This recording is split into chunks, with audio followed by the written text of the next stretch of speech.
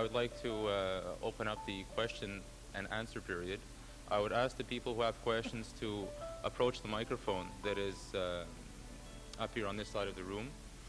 Or if there are any questions, I would also ask people who have questions to stick or to stay by the theme of tonight's lecture, national relations and national movements in the Soviet Union.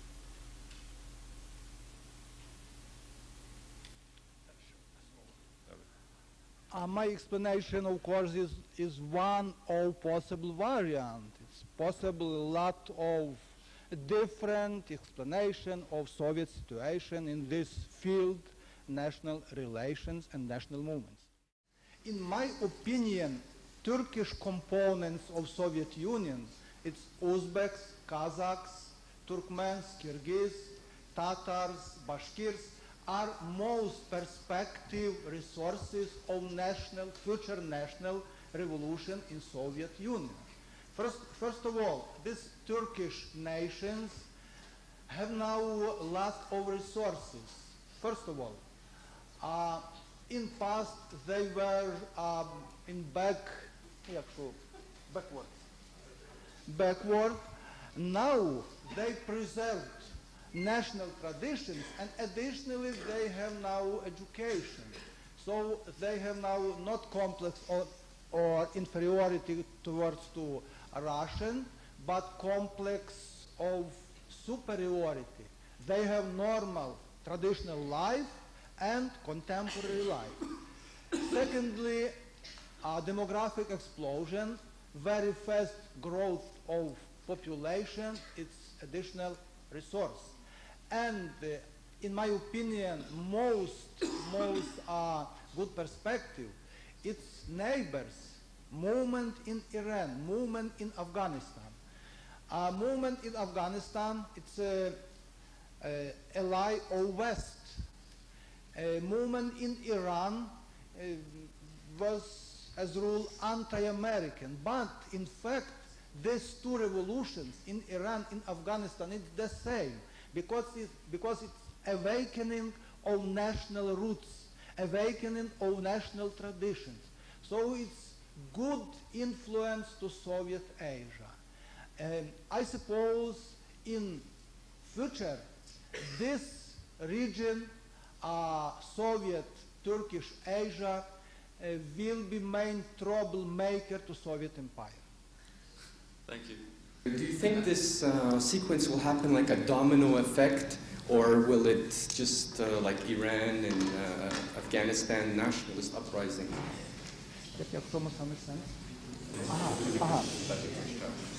Well, absolutely different situation and different routes. Afghanistan, Iran, Poland.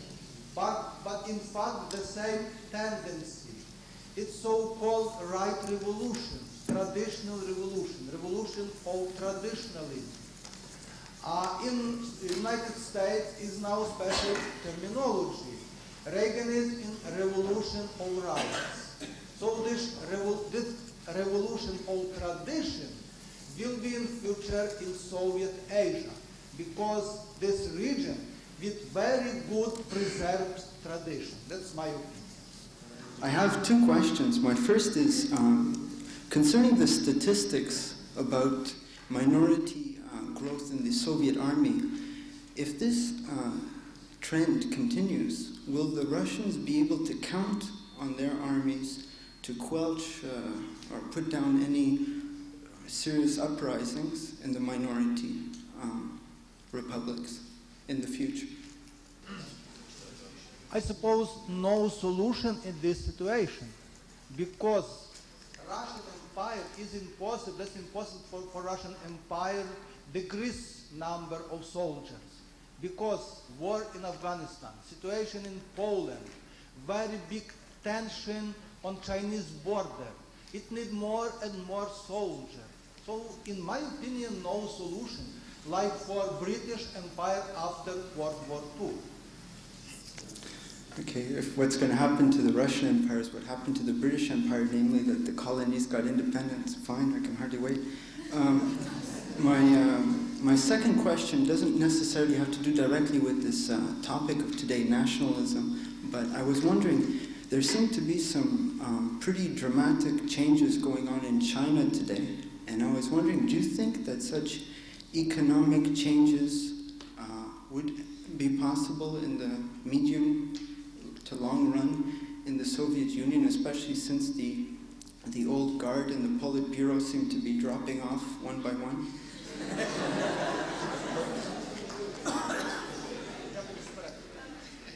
This very important question I will answer with translation.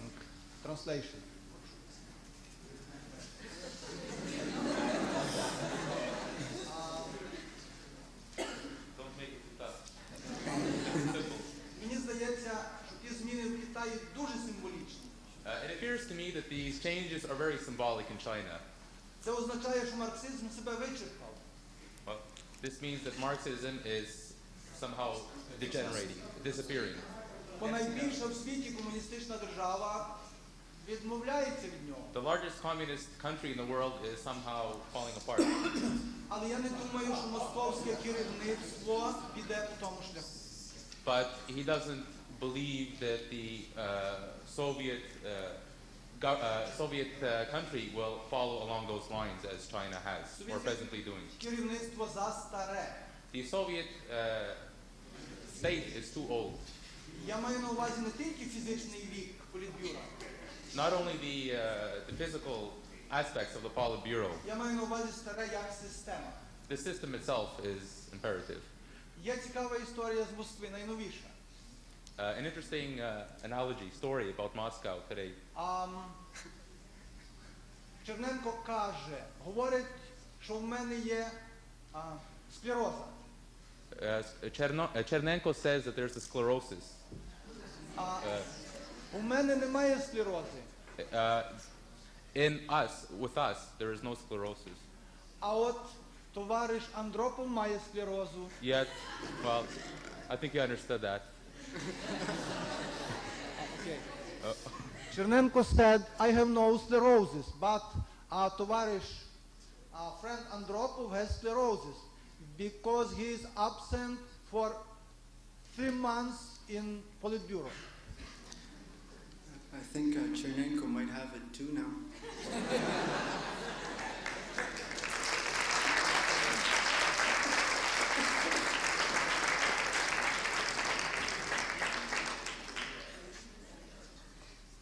Добрий вечір.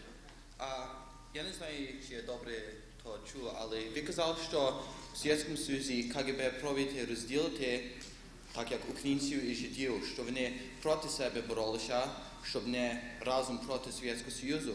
Що ви думаєте, що вони тільки то роблять в Совєтському Союзу, але також тут, на Канаді, Америці і Європі? Okay.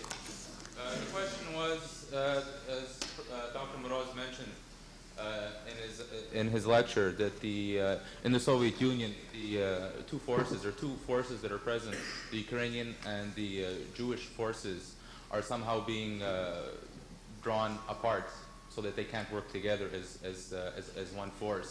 Is this true Is it also true in the West? In Are the they West. also working in the West to cause a confrontation?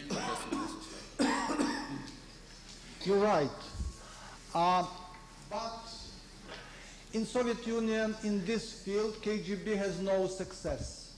We had no problems, we Ukrainian dissidents had no problems with relationship with Jewish dissidents in Soviet Union. But here in the West, KGB has real success in this field. I would like to point your attention to an article written by well-known author Milovan Djilas and published recently in German newspaper Die Welt.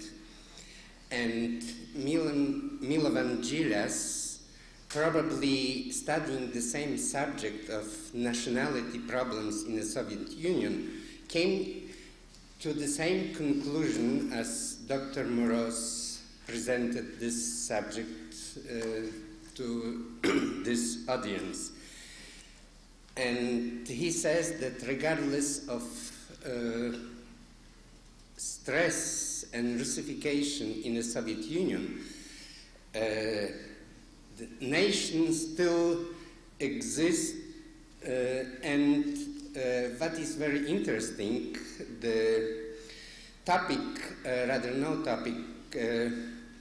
the article was published under very symbolic headline, which says that systems coming and disappearing, but nations staying regardless of all the pressures. And I'm pleased that completely, I don't think that Dr. Moroz was in touch with Milovan Djilas, but studying the same subject, both of the authors came to similar conclusion. Thank you.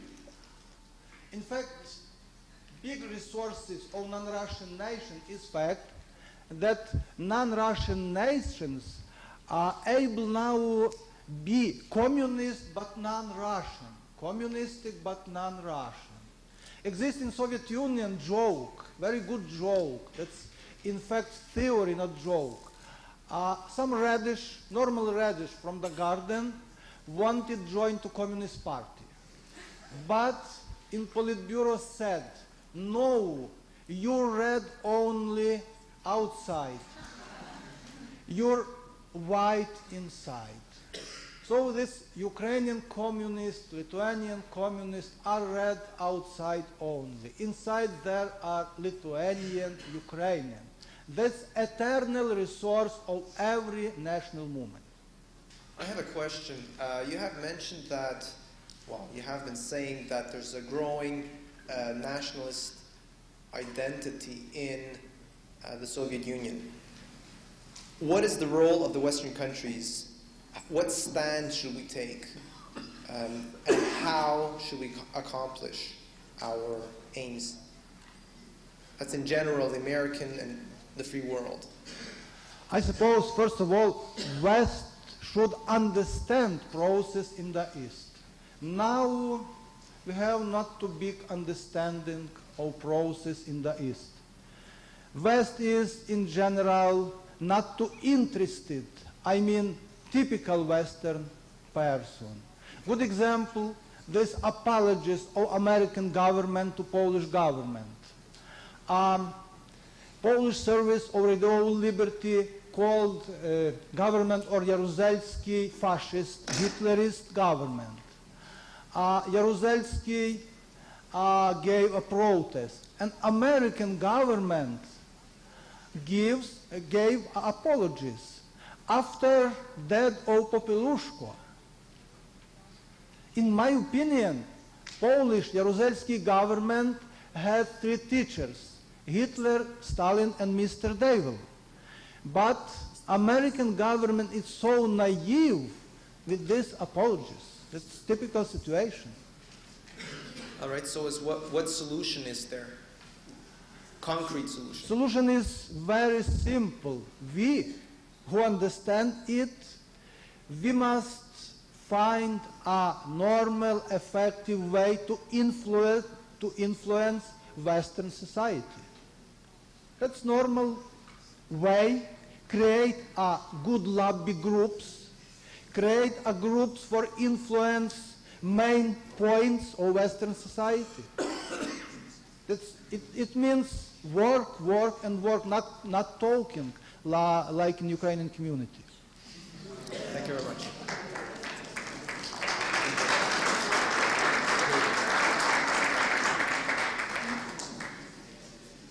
Dr. Moroz, will you please come to the microphone, sir?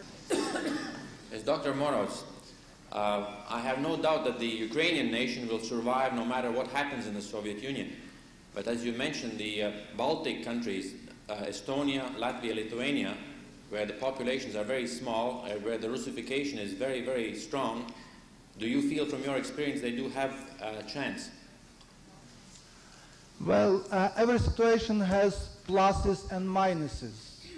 In Ukrainian case, it's a big population, 50 million. In Ukrainian case, It's good history with Cossack era, with Kievan Empire era. But in case of Baltic nations, Lithuanians, Latvians, Estonians are their own resources.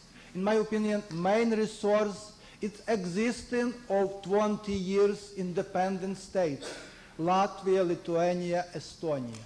So this heritage, it's not impossible now to take out this heritage. For example, in Lithuania is now not Russification.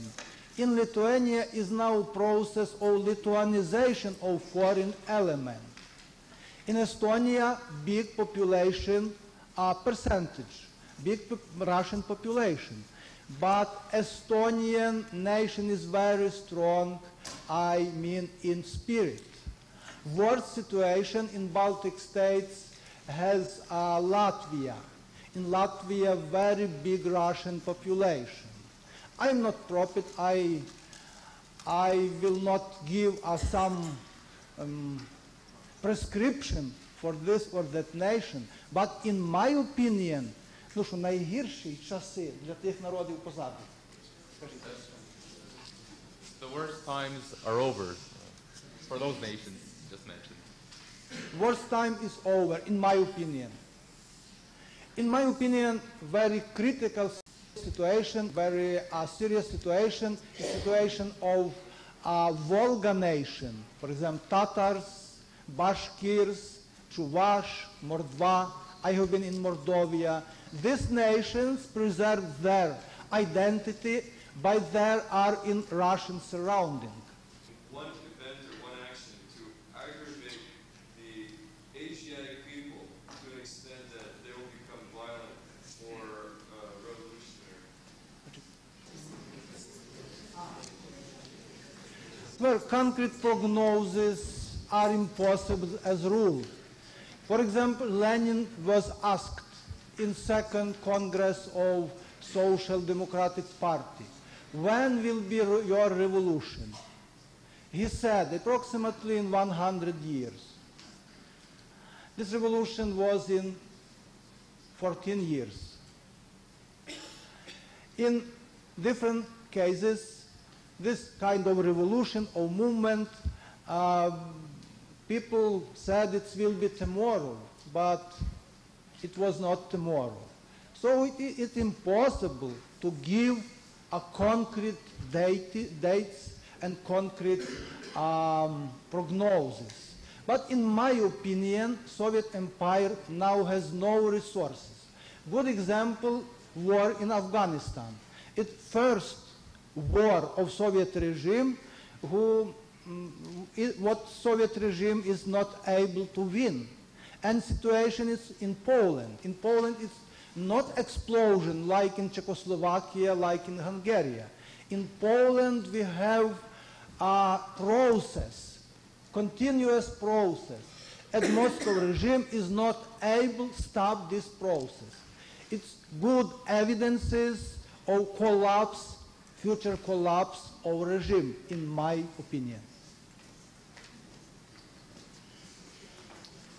Yes, pertaining to the Russian youth, I'd like to know, there's a lot of hardship there, we know there's, I'd like to know, does the Russian youth have the will to continue imposing the oppression on other countries that the old hardliners have? Are they willing to still suffer when they grab power? Are they willing to still suffer, still continue the old line, or will they make change now that the old government is falling apart?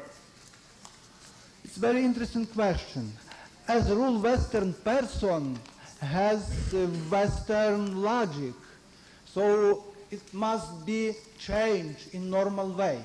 But in dictatorship, in totalitarian society, is no this logic of Western kind. In this kind of society, like now in Soviet Union, something is collapsed just suddenly, like in Iran. Do you remember? Some prognosis said Iran, Shah Iran, will be fifth power in world in 2000 year. Shah Iran is very strong. But next day, Shah Iran was collapsed suddenly. In my opinion, Soviet regime will not change itself. Soviet regime will collapse suddenly, like a rising of solidarity in Poland. Do you remember this summer 1980?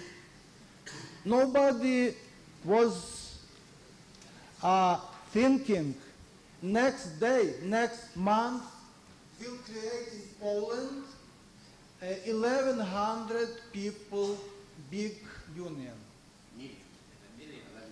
11 million people union. You were talking about nationalism and sort of renewal or strength of nationalism in the Soviet Union. I just would like to ask you a question. A lot of people talk about a religious renewal now in the Soviet Union.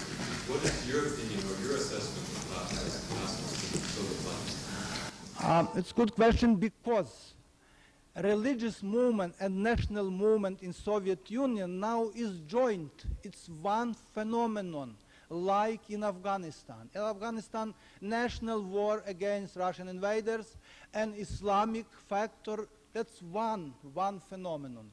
The same in Soviet Union. For example, in Ukraine now began something new. Last year in Ukraine appeared 6 editions of new underground magazine, a chronicle of Ukrainian Catholic Church. But this chronicle is very nationalistic, Catholic and nationalistic. In Ukraine exists now new sect, new religion group, Pokutniki. It's sect with feeling and theory of Ukrainian messianism. Ukraine will save the world because Ukraine was suffered too much. Ukraine is New Jerusalem. It's very typical for contemporary Soviet Union. In Latvia, Estonia is now rebirth of Calvinism, Lutheranism.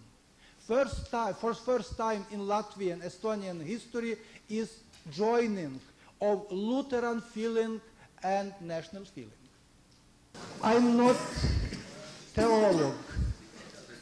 This is not my topic today, explain theological questions. But in my opinion, 1,000 years of Christianity, it's Ukrainian celebration. Because 1,000 years ago existed no Russia. Russian nation will created after. Russian historians said, Russian nation created in 14th century. So it's non-Russian celebration. It's like Spain or Portuguese. They were formed on Latin language after Roman conquest. So something from Roman history is not something from Portuguese history, because Portuguese nation was not exist in time of Roman Caesars. It's my opinion. It's getting a little bit late in the evening. Perhaps we'll limit the questions to how many more? 2, 3, perhaps? That's your method. I speak only your mastery. But you do have to answer. So perhaps 3 more questions. Well, I'm very new Canadian. We Ukrainians, I hear so-called invisible minority, because black or Chinese is visible minority. So we are invisible minority. We have own problems. I suppose my experience in Canada is too small for solution of this main problem of Canada. French Canadian, English Canadian. Last question. Russian communist government is fighting very strong against Christian church, because communism is a quasi-religion. In fact, in communist understanding, communism must be religion for Soviet person. But Russian communist, Moscow communist understands very good. Russian Orthodox Church was foundation of Russian Empire for centuries. So Russian communists are too clever, not destroyed absolutely, completely Russian Orthodox Church. Other case, Muslim religions. It factor who preserved Muslim nations from Russification. So fighting against Muslim religion or Ukrainian Catholic Church or Lutheranism is of course stronger compared to fighting against Russian Orthodox Church. In my opinion, of course, Canada is absolutely different world compared to America with own face, of course. But in general, North American society, it's reality. It's possible to say about North America, United States and Canada. In America, okay, United States, I suppose exists not one America. One America in New York, absolutely different in Los Angeles, absolutely different in Oregon or Denver, Colorado. I will go to Denver next month for lesson. Person who introduced me said I spent 14 years in Soviet prison. It's not true, it's a mistake, because I spent 13 years in Soviet prison, but I take it easy. I said as rule, well, yes, 14 years, 13 years in Soviet prison and 1 year in New York, it's the same.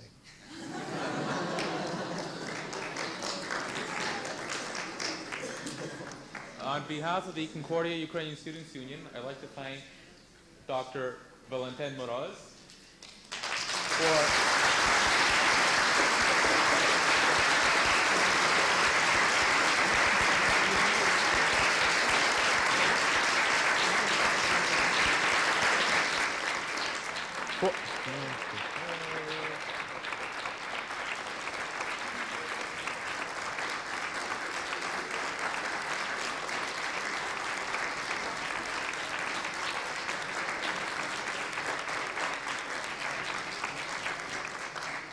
I'd like to thank Dr. Valentyn Moroz for a very thought-provoking evening.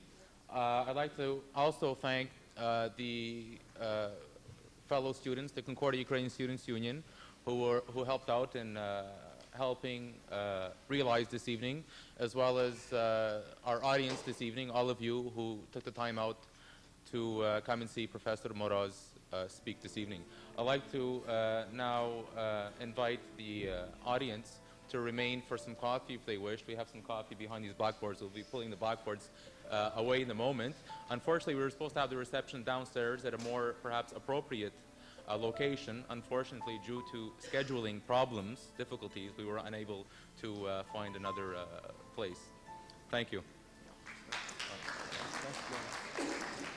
Дуже дякую, thank you very much. And my last word today, excuse me my English.